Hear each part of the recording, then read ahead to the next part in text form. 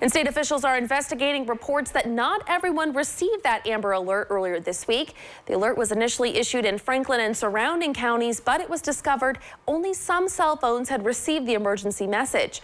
Shortly after, when the suspect Pammy May was spotted on a surveillance camera near Cleveland, authorities asked for a second alert to be sent out by the National Center for Missing and Exploited Children, which had no issues. Officials are investigating all stages of the alert process to see where the error occurred, from their own systems to cell phone carrier services. They recommend checking your settings to see if your alerts are turned on, though some who had the proper settings did not receive the alert.